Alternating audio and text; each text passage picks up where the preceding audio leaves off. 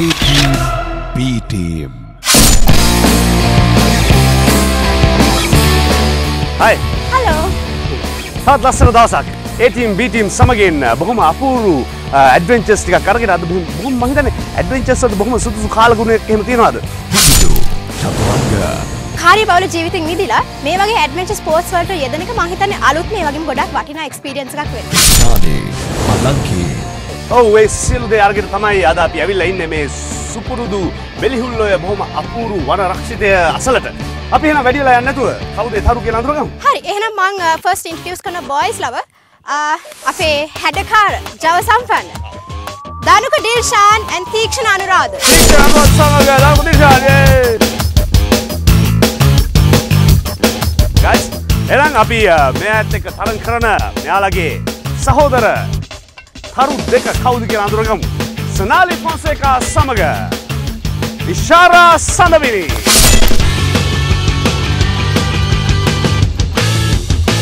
වැඩි වෙලා යන්න කලින් අපි කණ්ඩායම් දෙක බෙදාගෙන ඉමු නේද? මේ තමයි මේ මැජික් මංජුසාව. මේක ඇතුලේ තියෙනවා කණ්ඩායම් දෙකේ A team B team කියලා ගහපු තුන්ඩු කෑලි. සිත් එක තෝරගන්න.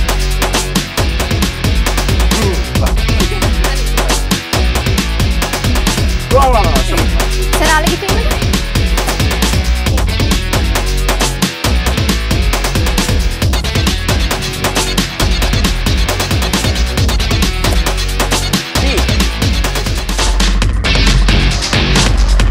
මම A team. මම B team. කොහෙන්ද A team එකට? එන්න මගේ B team එක. හරි. මේ තමයි මගේ A team. right. A team එකේ සත්‍යම දෙනවා A team එකේ පරාජය අපේ මුලම බාරගෙන තියෙන්නේ. මේ තමයි මගේ B team. woo. හරි අපි බලමු කොහොමද මේ අයගේ දක්ෂතා කොහොමද මේ අයගේ හැකියාවල් කොහොමද මේ අයගේ වාසනාවල් කොහොමද කියලා අපිට බලා ගන්න පුළුවන් තව ටිකකින් නේද අර. එහෙනම් ඔව් අපි පළවෙනි අභියෝගයට යමුද?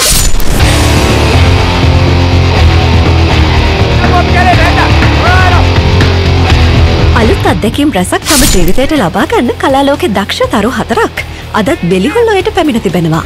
මේ කණ්ඩායම් දෙකම මේ උද්‍යෝගයෙන් යන්නේ Tamanට හිමි පළමු අභියෝගය සොයාගෙන. ඔන්න අපේ ඇඩ්වෙන්චර්ස් වලට අවතීර්ණ වෙන තැන තමයි මෙතන. මේක තමයි ద్వාරය.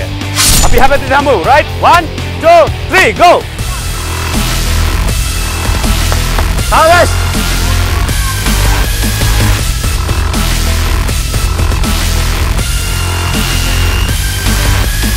right හොඳයි. එහෙනම් පළවෙනි අභියෝගයට පොඩි මූලික සූදානමක් තමයි ඒකනේ කොහොමද දැනුනේ ඔයගොල්ලෝට ඒක? හොඳයි.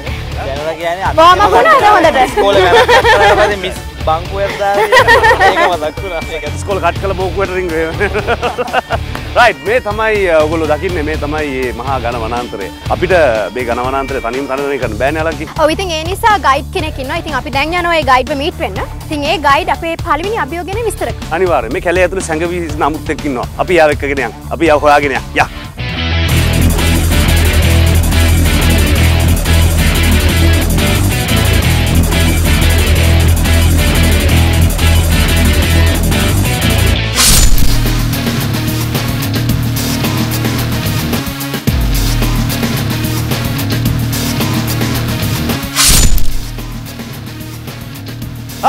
මේ හලෝ.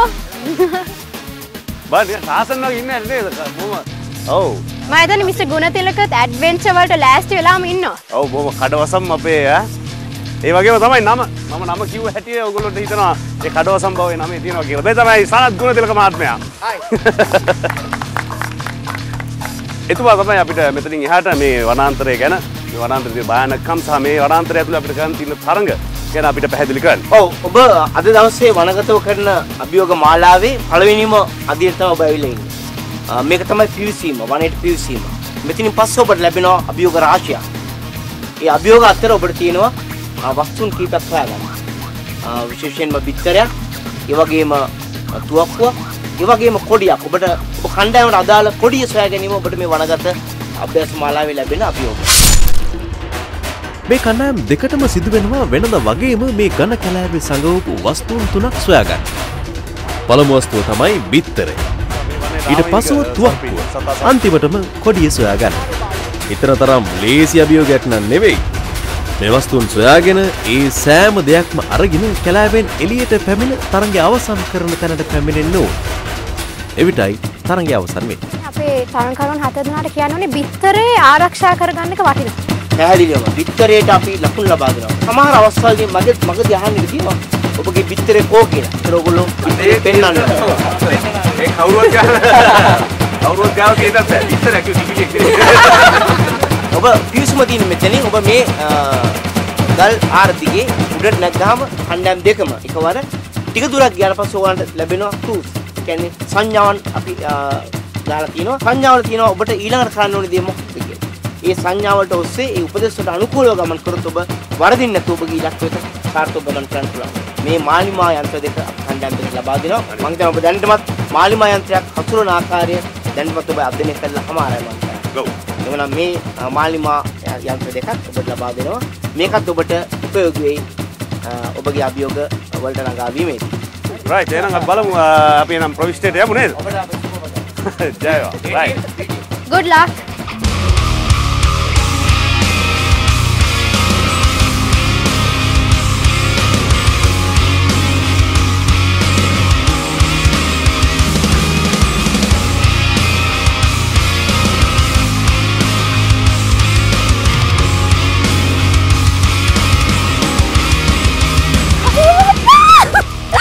කණ්ඩායම් දෙකම මේ යන්නේ තරඟයේ පටන් ගන්නා ස්ථානයේ සොයාගෙන. කණ්ඩායම් දෙකටම අදාළ පුවරුවක් තියෙනවා. මේ පුවරුවේ සඳහන් දිශාවට යන්න ඕනේ පළමු අභියෝගයේ සොයාගෙන.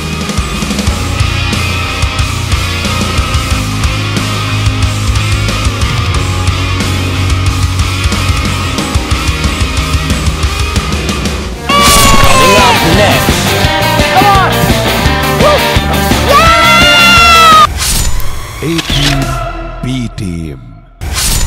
A-Team, B-Team.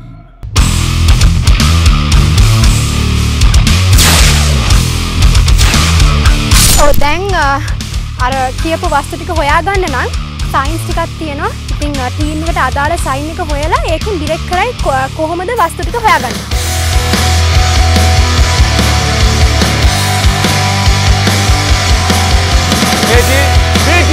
Yay! Right. Yeah, begin, right? Now begin! Yay! Go. පුවරුවල සඳහන් ආකාරයට සංගවපු වස්තුන් සොයාගෙන කණ්ඩායම් දෙකම පිටත් වුණා.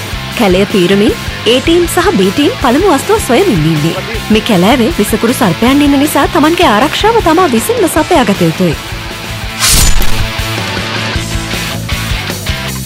ඊතලෙන් ගහලා මේ සයින් එකක් කියේ ඒක කියවලා ඒ හරියටම කියන්නේ. Sige, බවද?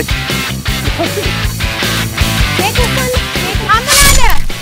යේ! හරි දැන් ඕක ආරක්ෂා කරගන්න එක්කෙනෙක් අනිත් එක්කෙනා හොයන්න ටුවක්කුව හොයන්න. මගේ කණ්ඩායම A ටීම් එක පළවෙනි වස්තුව හොයාගත්ත පිටරයක්. තව සයින් එකක් තිබ්බා. ඒ සයින් එක අනුවට නැගෙනහිර දිශාවට යන්න ඕනේ ඊළඟ වස්තුව හොයාගන්න. ඉතින් නැගෙනහිර හොයාගන්න මාලිමාව භාවිතා කරලා මගේ කණ්ඩායම හුලං කරන් ඉක්මනින් දෙවෙනි වස්තුව හොයාගන්න ඕනේ.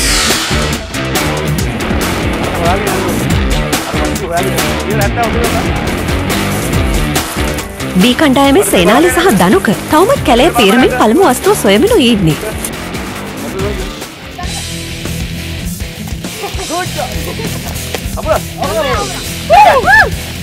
අරගොල්ලෝ හෙට ගෑනු. හරි යා. රයිට්.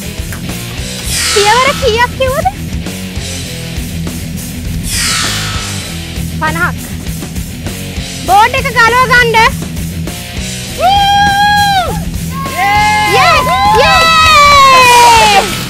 Well done guys. දැන් ඉක්මන් කරලා කොඩිය හොයා ගන්න. දැන් කොයි දිශාවටද යන්න ඕනේ? කැලෑවේදී දිශාව සොයා ගැනීම හරිම වැදගත්. දිශාව සොයා ගන්න නම් මාලිමාව උපයෝගී කරගන්න ඕනේ.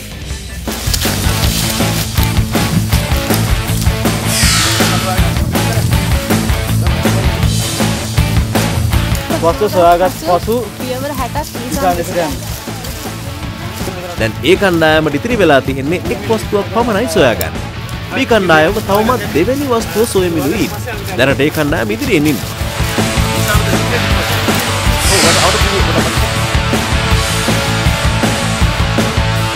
ඔව් බං අපේ බී කණ්ඩායම ඔවුන් පරීක්ෂා කරනවා තමන්ගේ වස්තුව කොහෙද තියෙන්නේ කියලා. එක වස්තුවක් හොයාගත්තා. අපිට ඇහෙනවා එහා පැත්තේ ඈත කැලේ කෑ ගහනවා. ඒ කණ්ඩායම අපි දන්නේ නැහැ හොයාගෙනද නැද්ද කියලා. අපි බලමු අපේ බී කණ්ඩායම කොහොමද මේ වස්තුව හොයාගන්නේ කියලා දෙවෙනි වස්තුව. රයිට්. ඉතින් නංගිද? අපර. කෑ ගහ රයිට්. කෑ ගහ ගන්න. ඒ!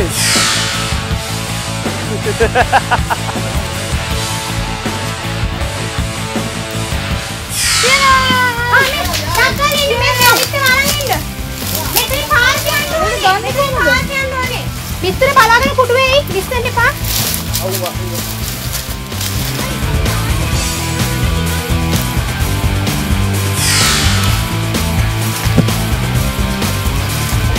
අග්ගල පාරට යන්න. ඔව් මම හිතන්නේ අපේ කණ්ඩායම දැන් වස්තුන් දෙකක් හොයාගෙන ඉවරයි.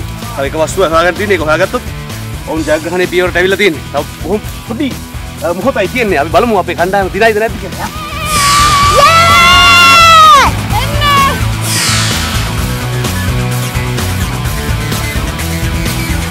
Quên the ball down there.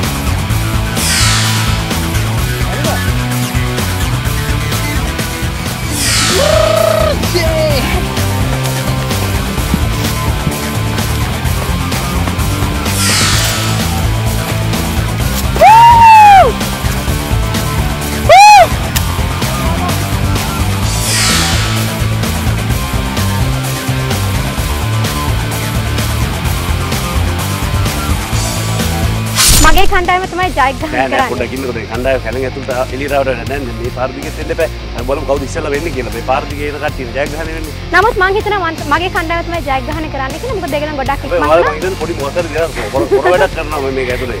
එහෙම තමයි ඉතින් කවුරු හරි ජයග්‍රහණය කරද්දී ඉතින් අනිත් පැත්තෙන් විපක්ෂෙන් කියන්නේ එහෙම තමයි. Come on A team, well done. මම ටීචර් අනුරාධ දුවනවා දැක්කම මම. ඒව තමයි අර ටීම් ස්පීච් එක. well done. ආරක්ෂා සයිද තියවනේ.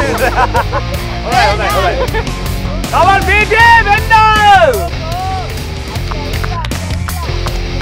well done B team. මම හිතන්නේ අපේ කණ්ඩායමේ බර වැඩි. දැක්කනේ කැම්පුර වැඩි. රයිට් හොඳයි එහෙනම් අපි බලමු කොහොමද විනිශ්චය මණ්ඩලයේ තීරණය වෙන්නේ කියලා. කණ්ඩායම් දෙක මේක ඒ කණ්ඩායම ජයග්‍රහණය කරනවා. නමුත් B කණ්ඩායමේ මට පේන විදිහට ලකුණු වැඩියෙන් ලබා ගැනීමට ඉඩකඩ අවස්ථාවක් තියෙනවා. අපි බලමු. මම හිතන්නේ සමස්ත පළවෙනි තරගයේ ජයග්‍රහණය ඒ කණ්ඩායම ජයග්‍රහණය කරනවා. මොකද කලින් ආපු නිසා. අපි බලමු නමුත් ලකුණු තත්ත්වයේ වෙනස කොයි ආකාරයෙන්ද කියලා. මොකද ඡන්දෙන් දෙකෙන් එහාට මෙහාට වෙන්න පුළුවන් තත්ත්වෙක දැන් තියෙන්නේ.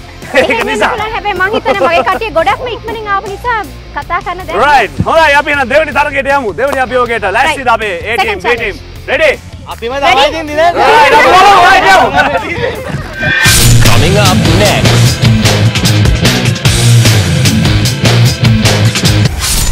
A team, B team. A team, B team.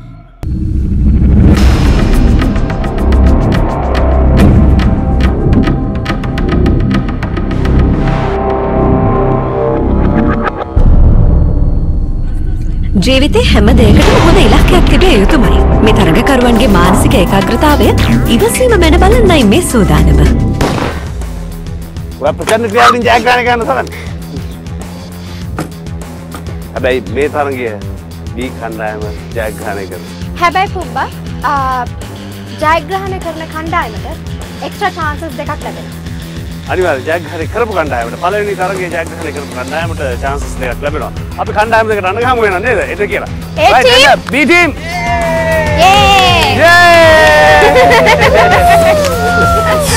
හොඳයි දැන් අපිට තියෙන්නේ ටිකක් බරපතල සෙල්ලමක්. අපිට ආයුධ සමග ගනුදෙනුවක් තියෙන්නේ. ඒක එච්චර හොඳ වැඩක් නෙමෙයි. Boys and girls do not try this at home. Right? වායු රයිෆලේ හසුරුවන ආකාරය ගැන සහ ඉලක්කයක් ගන්න ආකාරය ගැන මනා ලෙස දැනුවත් කිරීමක් කරනවා. පළමු අභියෝගයේ ජයගත් A කණ්ඩායමට බුලට් 5ක් හිමි වෙනවා. B කණ්ඩායමට බුලට් 3යි. මුල්ම අවස්ථාව A කණ්ඩායමේ තීක්ෂණ ලබා ගත්තා.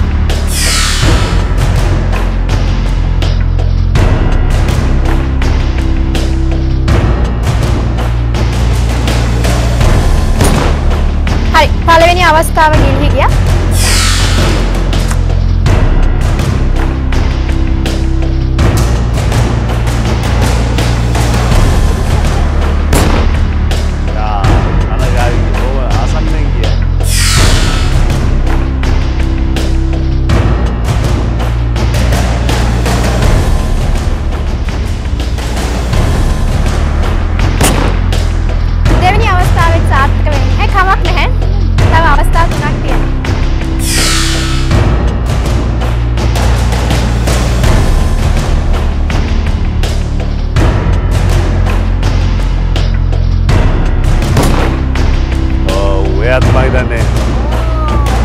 ගඟ දිගේ ඇදීගෙන ගියා.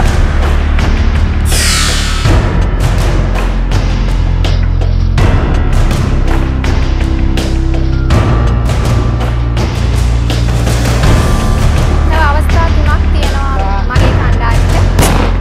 මිස්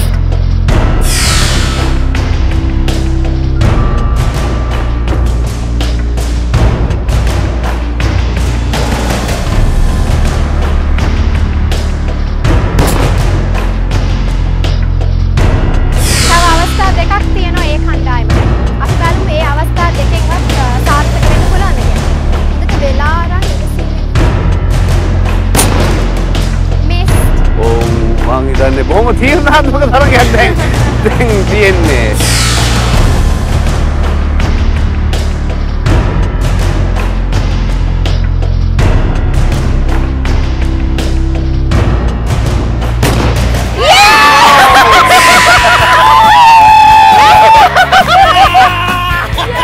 එහෙනම් අපි මේ තරගයේ ප්‍රතිඵල කොහොමද කියලා බලන්නත් එක්ක අපි ඊළඟ තරගයට යමු. ඊළඟ තරගය මොකද්ද කියලා බලන්නත් එක්ක යමු. right.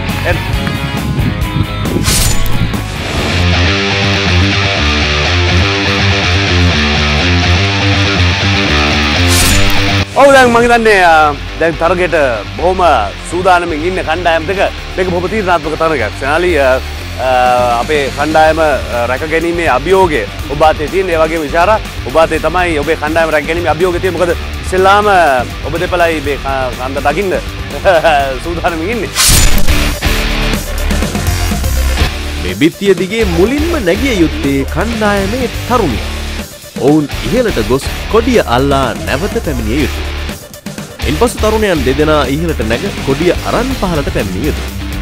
මේ සඳහා කාලයේ මැන බැලීමක් සිදු කරනවා. right. හොඳයි. එහෙනම් මිත්‍ර දෙක බොහොම ආරක්ෂිතව තියලා තියනවා නේද? ගර්ල්ස් දෙන්න රෙඩිද? ready. හොඳයි. එහෙනම් අපි තරගය ආරම්භ කරමු. ඉතාමත්ම කෙටි කාලයක් තුල ඉහළට ගිහිල්ලා පහළට එන කණ්ඩායම තමයි ජයග්‍රහණය කරන්නේ. ready? B team ready? Ready. A team ready? Ready. Right. 3, 2, 1. Go, go, go. Langin.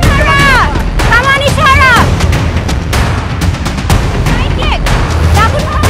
Dakuna kakula. Kakula tiyagan. Senali, kakula tiyagan. Senali, kakula tiyagan.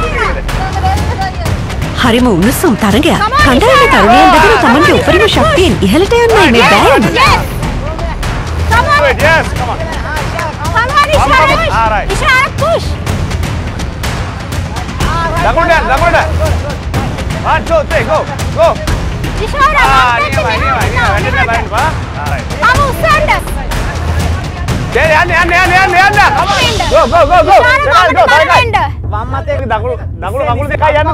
Come on, you can do it. Ishara push. Right on, come on, 1, 2, 3, go. What pulang kita cari? Okay, yes, push. Apa dekat dia dena? Yang bayang kau udah.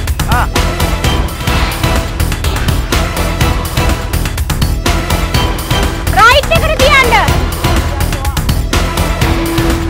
Senang, 1, 2, 3, go. Kodi alanda. Ellen. Kodi alanda. 1, 2, 3, senang, go. Yes, balla denna. Balla enda. ඒ කණ්ඩායමේ ඉෂාරා හරිම ක්‍රියාශීලී. මුලින්ම කොඩිය අල්ලන්න පුළුවන් වුණා ඒ කණ්ඩායමේ ඉෂාරාට. ඉෂාරා ඉක්මනින්ම කොඩිය අල්ලලා නැවතත් පහළට ආවා. ඉතින් මං හිතන්නේ ඒකෙන් මගේ කණ්ඩායමට හොඳ ලීඩ් එකක් හම්බුණා. Annen. Yes. Yo, play ගන්න ගන්න. Yo, play ගන්න ගන්න. Good. ගන්න. දීක්ෂා. කොඩියල. ආදා බලන්න. හරි නා. එල්ල එක නා. හරි left එකට හරි. හරි දඟල ගන්න. හරි ටක්කාලා. අනිත් එක්කන නගිනවා. හරි push. හරි. දරු go. හරි. Fast go. හරි. මේ අවස්ථාව කණ්ඩායම් දෙකේ තරගකරුවන්ට B කණ්ඩායමේ දනුක හරිම කලබලකාරී. මේ කලබල වීම ඔහුගේ සමබරතාවයට ගැටලුවක් වෙයි. Right.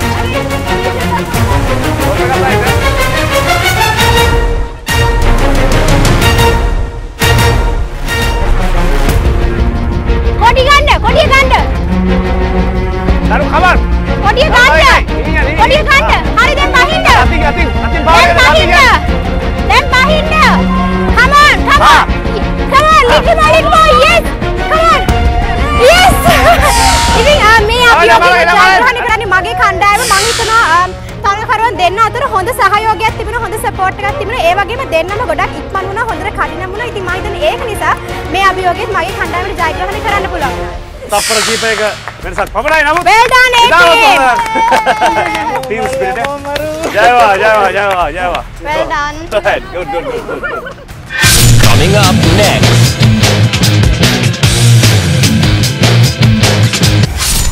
A-Team, B-Team. A-Team, B-Team.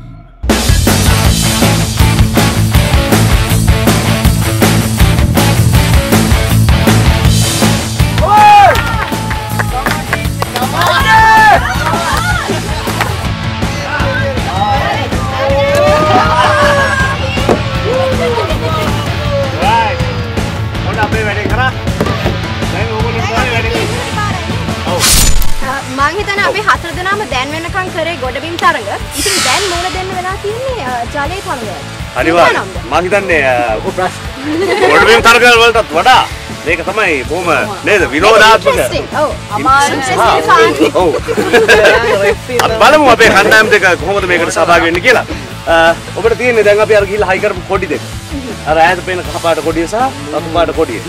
තමන්ගේ කණ්ඩායමට අයිති කොඩිය මොකක්ද කියලා තමන් එතෙන්ට ගියාම තමයි පේන්නේ. ඒක ළඟට යනකම් අපි දන්නේ නැහැ මොකක්ද කණ්ඩායම කොඩිය කියලා. ඔව්. ඒකේ ගහලා තියෙනවා A team B team කියලා ළඟට ගියාම පේනවා ඒද Bද කියලා. ඒ නිසා ඒ කොඩිය දෙසට ගිහිල්ලා ඒ හරි කොඩිය අරගෙන යලිත් හැකිතරම් ඉක්මනින් ආයෙත් ආරම්භ කරන්න.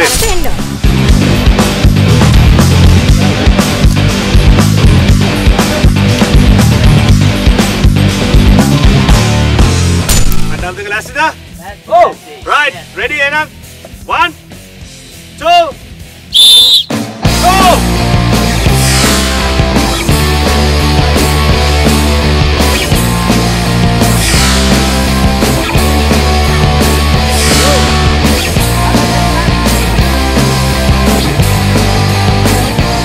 කණ්ඩායම ලං වෙමින් ඉන්න ආකාරයේ පේනවා මම හිතන්නේ ඒ කණ්ඩායමත් ඉතාමත් වාසන් ඉන්නේ හොඳ කණ්ඩායම් දෙකක් නේද ආරච්චි මම හිතන්නේ B team එකට ලීඩ් එකක් තියෙනවා මේකේ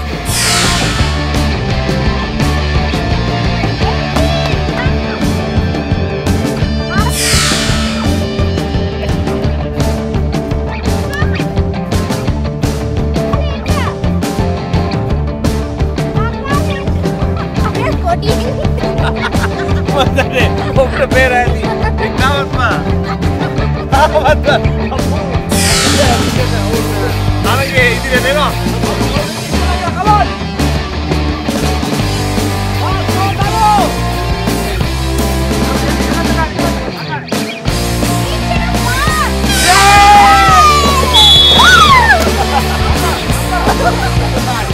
ජයග්‍රහණය කරනවා අපේ B කණ්ඩායම ජයග්‍රහණය කරනවා අපේ ආකාරයට.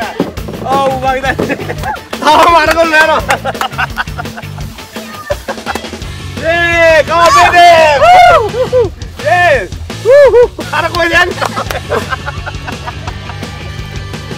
හොඳයි ඔන්න ඕමයි කයක් තරංගයේ ඉතාමත්ම තියුණු ඉතාමත්ම තීව්‍රාත්මක විදිහට අවසන් වුණේ. දැන් B team එකට දැන් පළවෙනි අභියෝගනේ ජයග්‍රහණය කරන ටිකක් ශක්තියක් ආවද? ශක්තිය ඇවිල්ලා. ඔය දැන් තමයි හොඳම තරඟ ටික ඉතුරුලා තියෙන්නේ නේ. දැන් තව අභියෝග මම දැන් කීපයක් ඉතුරුලා තියෙනවා. ඉතින් අපි බලමු ඉතුරු අභියෝග වලට කොහොමද අපේ කණ්ඩායම දෙක මුහුණ දෙන්නේ කියලා. රයිට් හොඳයි මේ තරගයේ ජයග්‍රහණය B ටීම් එක ලබා ගන්න ගමන් අපි බලමු ඊළඟ තරගයේ කවුද ජයග්‍රහණය කරන්න කියලා.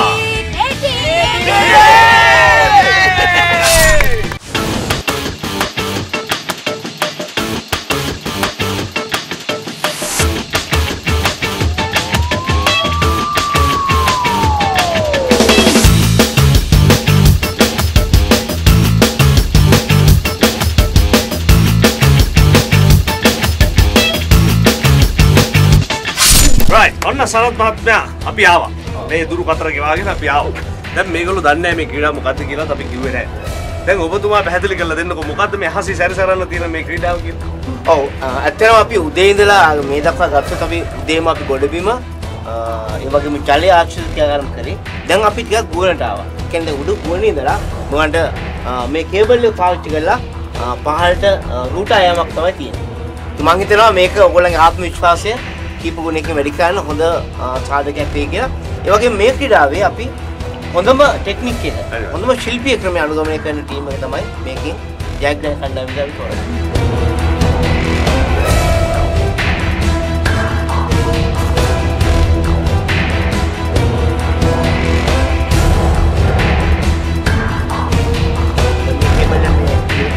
එලිමහන් පරිසරයේ මේ කණ්ඩායම් දෙකට ලැබෙන අභියෝගය ත්‍රාසජනකයි. ඉහළ සිට කේබල් එකක් ආධාරයෙන් පහළට පැමිණිය යුතුයි. දීක්ෂණ කියන්නේ බොහොම නිර්පිත.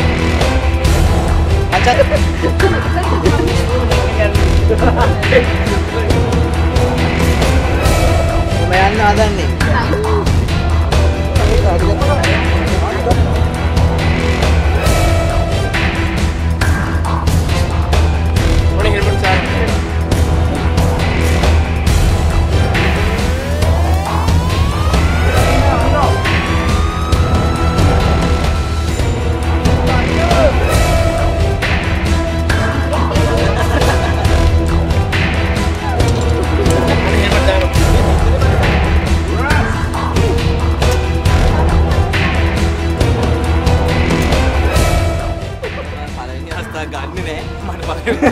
ප්‍රධානය කරලා තියෙන්නේ ඒද මුත් කියන්න වෙලාවක් නැහැ.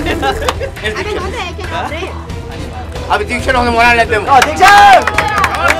ඔව් Deeka! Yes you can man. Woo!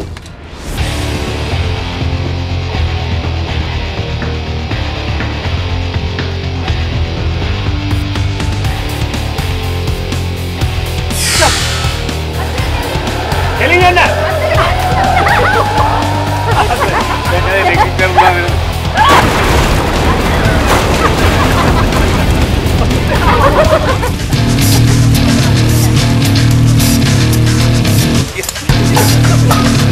Lalu moral lanjut.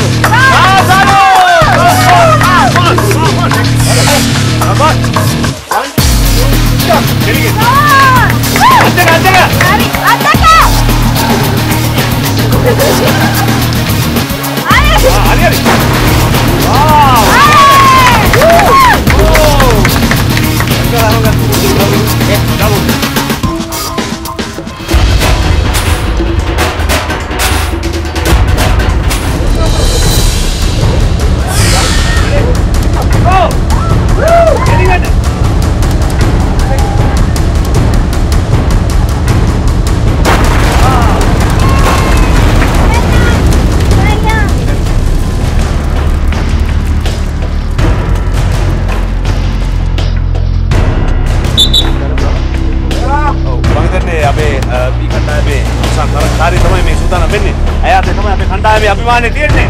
Come on. You get it? Ah, very good.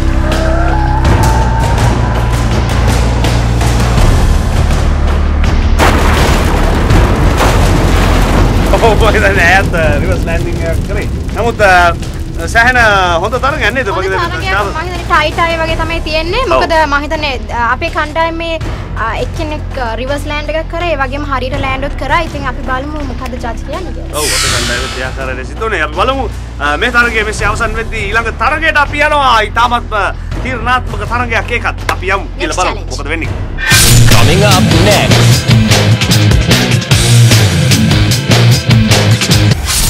A-Team B-Team.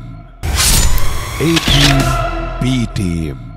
ඔව් මම හිතන්නේ ෆ්ලයින් ෆොක්ස් තරගේ අවසන් වෙලා අපේ ෆ්ලයින් ෆොක්ස් ලා ටික ලෑස්තිලා ඉන්නවා එන්න රයිට් අපි බලමු කවුද දිනලා තියෙන්නේ A team the B team ද එන්න අපිට කියන්නකෝ දැන් ඔබ කලින් බය වෙලා හිටියා කොහොම ෆ්‍රාන්සෙන් B team කුතුහලෙන් හිටියා කොහොමද දැන් අපි බය නැති කොහොමද එක්ස්පීරියන්ස් එක හරි ෂෝට් හොඳයි ඉක්මනට බයෙන් දැන් යන්න ආසයිගේ හරිම මේ ජොලිය ගන්න.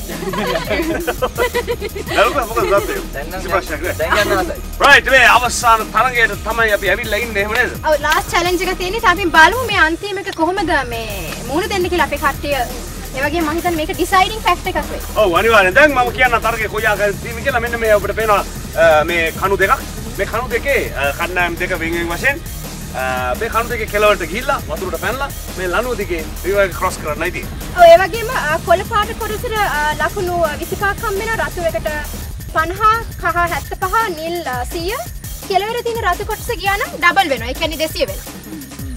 සෙන්ටර් එකක් ගිහිල්ලා තමයි වතුරට පැනලා ලනුව ගාවට යන්න තියෙන්නේ. පුළුවන් තරම් මාක්ස් එකතු කරගන්න. රයිට්. බැලන්ස් බීම් කණ්ඩායම් දෙකේම තරගකරුවන්ගේ සමබරතාවය මැන බලන අවස්ථාව මේ උදා වුණේ. මේ කණුවේ ලකුණු සීමා පසු කර ගොස් වතුරට පැන කබේ ආධාරයේ නෙගොඩට යන්න සිදු වෙනවා.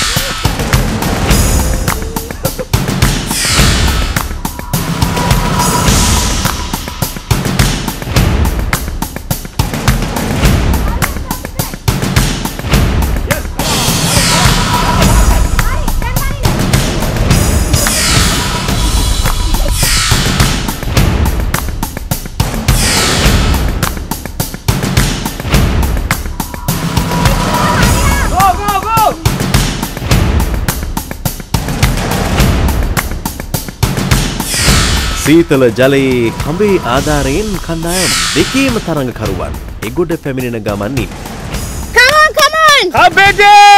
පුබුදගේ ටීම් එක ලීඩ් එකක් තියෙනවා. නමුත් මගේ කණ්ඩායමේ තරඟකරුවන් දෙන්නම උපරිම මාක්ස් රැස් කරගෙන තියෙනවා. ඉතින් අපි බලමු මොකක්ද ඩිසිෂන් එකක් ගන්න. මම හිතන්නේ අද මේ තරගයත් ඉතාමත්ම තියුණු විදිහට තමයි අවසන් වුණේ. මම හිතන්නේ අද සම්පූර්ණයෙන්ම වැඩේ තියෙන්නේ ජූරියට.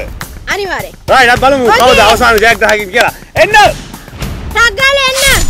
ඔව් තමත් ඉතාමත්ම අපූර්ව ඉතාමත්ම තියුණු ඉතාමත්ම විනෝද ජනක තරගයක් A team B team මෙසේ අවසන් කරනවා.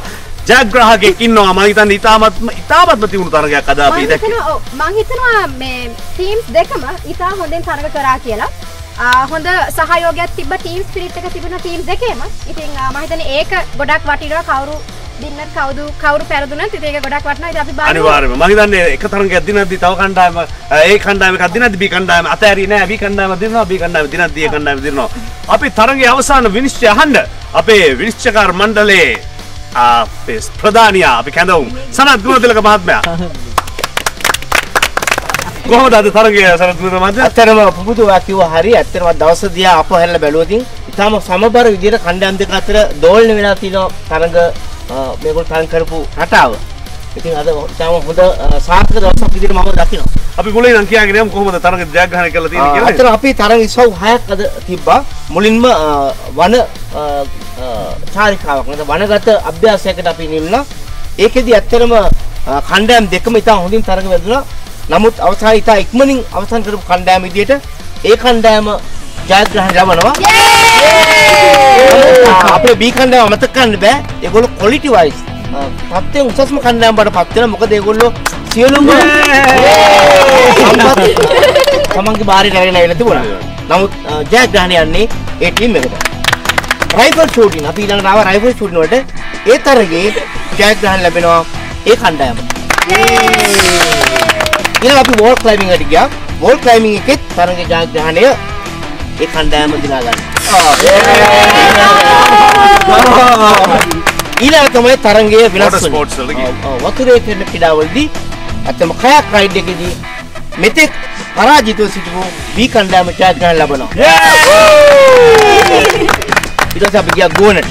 ගෝනේදී දක්ෂ විදියට ශිල්පීය ක්‍රමය අනුගමනය කරපු විදියට කණ්ඩායම් දෙකම සමබරව තරඟය අවසන් කළා. බී කණ්ඩායම ඒ ජයග්‍රහණ ලබනවා.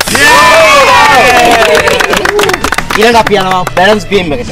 බැලන්ස් ගේම් එකේ නියම ජයග්‍රාහකව ඇත්තරම කණ්ඩායම හිටපු ක්‍රීඩිකාව සහ ක්‍රීඩකයා දෙදෙනාම අවසානයේ දක්වාම තරඟ කළා. ලකුණු උපරිමය ලබාගෙන ඒ ජයග්‍රහණ ලබනවා ඒ කණ්ඩායම.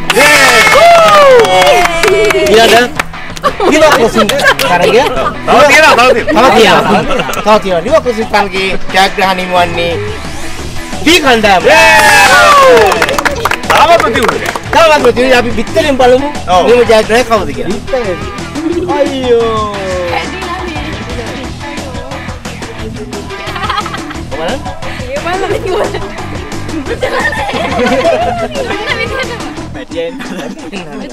ඔමායිනේ පිළිදෙන්නේ ලකුණු 500 ලකුණු බී කණ්ඩායම. බලමු ඒ කණ්ඩායම. මේ කණ්ඩායමේ විතරයක් අරගෙන තියනවා. ඒ අනුව කණ්ඩායම් දෙකටම සමසේ ලකුණු 500 බැගින් ලැබෙනවා. ඒ අනුව අද දවසේ ජයග්‍රහණයේ මෙන්න මේ ආකාරය තමයි සිදුවන්නේ. සම්පූර්ණ තරඟ 6ෙම ලකුණු සහ විතරේ රැක් ගැනීමේ ලකුණු සම්පූර්ණ ලකුණු එකතු වීමෙන් අනුශූල්‍යතාව දිනාගන්නේ බී කණ්ඩායම. ඒ කණ්ඩායම අද තරඟේ ජයග්‍රාහක කණ්ඩායම. හොඳයි සම්පූර්ණ අපිට බොහොම ස්තුතියි අද තරගයේ විශ්ව ගන්න සහභාගී වුණාට. ඒ ඔය ආයතනයේ වැඩි වෙන්න ඔබතුමාට ස්තුතිවන්ත වෙනවා. වෙලඳ. හොඳයි මේ ආකාරයට විනිශ්චය ලබා දෙද්දී එක් ජයග්‍රාහී කණ්ඩායමක් තරගය අවසන් කරනවා. ඒ ජයග්‍රාහී කණ්ඩායමට ඉතාමත්ම වටිනා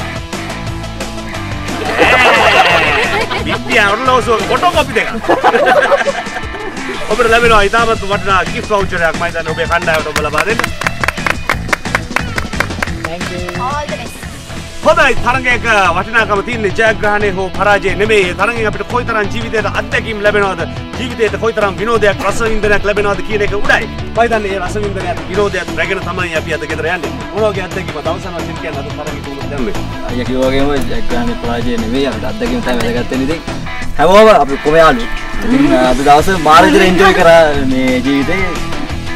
ඒ කියන්නේ කවදාවත් කරපු නැති දේවල් ඉතින් මේ වගේ දෙයක් කරන්න හම්බෙච්ච එක මට අර කිව්වේ හයි ෆ්‍රයිට් එක තියෙන ඒ දේවල් උනත් නිකන් හරි ජොලියක් ආවා. ඉතින් ඒ නොකරපු දේවල් කවදාවත් හිතුවේ නැති දේවල් කරද්දි ඉතින් මාර කොන්ෆිඩන්ස් එකක් බිල්ඩ් අප් වුණා. අනිවාර්යයෙන් ඔබේ එකන්දාම ජයග්‍රහණ අරගෙන යන්න.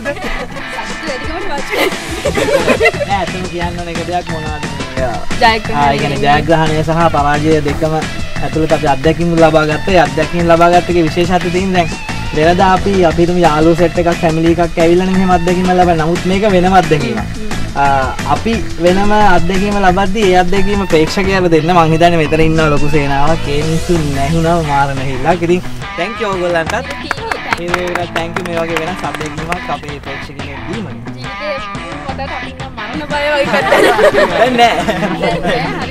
දැන් බරටවත් බයිරට පිටිසු ටිකක් තමයි අපේ. හොඳයි එහෙනම් අපි තවත් A team B team තරගයක් සමග හමු වෙමු ලබන සතියේ. එදෙක් ඔබ සියලු දෙනාට රාසයේ බීතිය කුතුහලයේ පිටි සතියක්. right A team B team yeah right let's go whoa තා පටකද ඕ ආව hey